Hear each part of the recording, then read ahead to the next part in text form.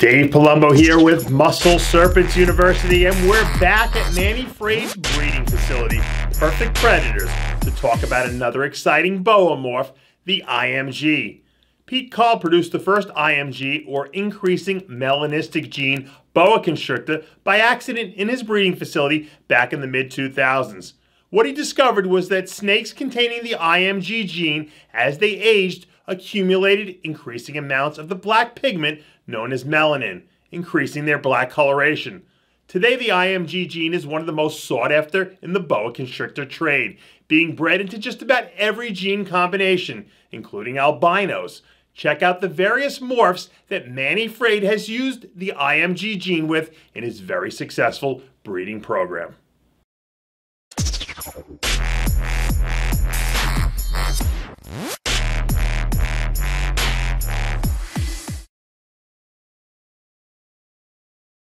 All right, now, man, I know this is an IMG. What is there anything else in this snake? Well, I thought she was het anery and het albino. Yeah. It was possible for both, not for both. And then she bred and she proved out het for albino, but not for anery. So that's the only thing else. It's wow, look at that! That's increasing melanistic gene boa. That's IMG for short, and that is just a spectacular looking animals. Do you notice that these IMGs are a little on the nastier side? You know what? I've noticed that, but I also noticed that if you give him a little bit of food, and every now and again, you know, my helper, you know, he'll move him from one tank to the other, and I guess he'll just get used to being grabbed. I wouldn't say let's wrap her around my neck and let's go to South Beach. You know what I mean? We have one at home who's, you know, if she's in a good mood, she's in a good mood. If she's not, you know, she might try to take a bite of you. I've heard that. And I They're gorgeous animals. What are you breeding this to right now? I bred her last year to a snow motley. And they produced albino motley IMGs and motley IMGs. Oh, that's nice. But nothing was born snow. Nothing? No, because she didn't have the anery. Okay, well. But anyway, well, now that I know she's not anery, I know where to go with it. So I'll try to make sun glows out of her or something like that. Is that what you'll do? Yeah. Now, the sun glow, the albino, will take the black out, but it enhances the reds in there, right? Oh, yeah. In fact, I have a sun glow. If you want to pause for a second, I'll bring it. Yeah. All right, what is this, Manny? Now, this is the IMG, like the one you see in there, the adult you see in the tank, but this has hypo and albino in it. All right, so what people have to understand is that the increasing melanistic gene is in here. It's just that they remove the black because it's albino, but all this is totally enhanced. Right. It brought out color in one sense. It took out the black, and then it has hypo, which takes out the black a second time. True. But it brings out, the hypo brings out some reds. How will this look, you think, as it gets older? Will it get darker? I'm hoping it becomes like a solid orange.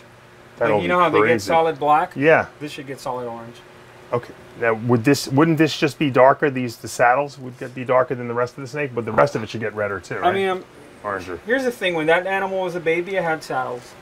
It did. And now they're gone. Wow. Mostly gone. So I'm hoping this goes away too, but it goes instead of fading to black, it fades to orange. So you haven't seen an IMG albino yet get to large size? I have not. I know they're out there. The photos are very hard to come across, and then I believe there's sun glows also with size. We've seen a moon glow at Pete Call's that was IMG. It was completely white. Cool. Because it was just, you know, whited out, I guess. Did he have a sun glow? No, I did not see a sun glow. See, that's what I mean. So this will be you hear about interesting. they're out there, I just never seen them. Yeah. Now, I have an IMG sun glow VPI, but I don't want to base it up based on that. This is more of the T minus. Yeah, the T minus. Okay. Well, let's see how this grows. We'll have to follow this. This is a different type of boa constrictor. This is a boa constrictor. Yes. Or as Vin Russo would say, they're reclassifying it. They're just going to call it boa constrictor now. Did you know that? Oh, that's great. And they're going to call the other boas the boa imperata. Oh, okay. Imperata. Explain what this is. Well, breeders out of the West Coast, near where you guys live, Gulf Coast Reptiles, they bred a Surinamese boa constrictor, true red tail, to a Colombian hypo. Right. And they produced this one. And she's in shed now, but you can still see the wine red. Yeah, look at that that's tail on here.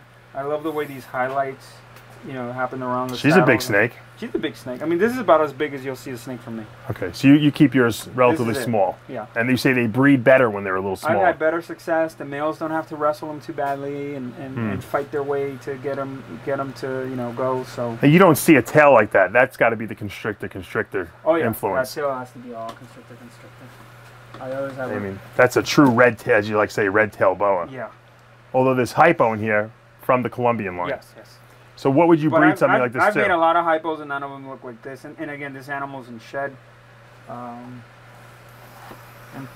not happy about it. So you'd be surprised what that looks like when that. Is it harder to breed something like this because it has the constrictor in it? I Everyone says believe it's hard. so. She gave me a litter in 11 and she hasn't produced for me again. Okay, so it is. Like Is it luck? 48 months. Is it luck or is it what is it? I don't know. This year I'm just gonna run a daisy train of males through her, see which one can get the job done. I got you. Anything I can get out of her with her colors, I'll be fine with, whether it be this pattern or that pattern or this caramel or. Interesting. Yeah. Gorgeous animal though.